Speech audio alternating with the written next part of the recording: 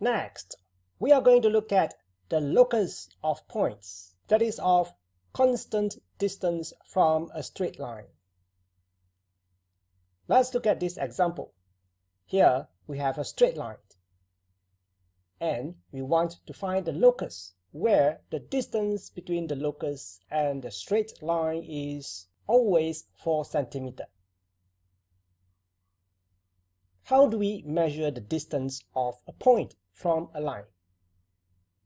If we have a slanting line and a point here, what is the distance between the point and this slanting line?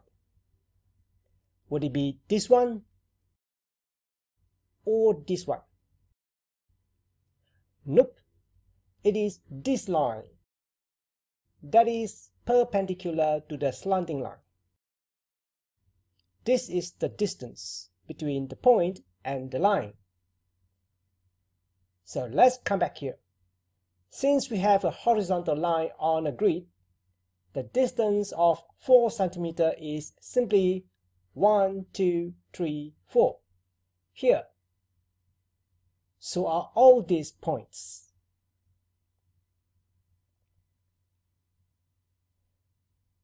Don't forget that this point down here is also 4 cm from the straight line. So are all these points.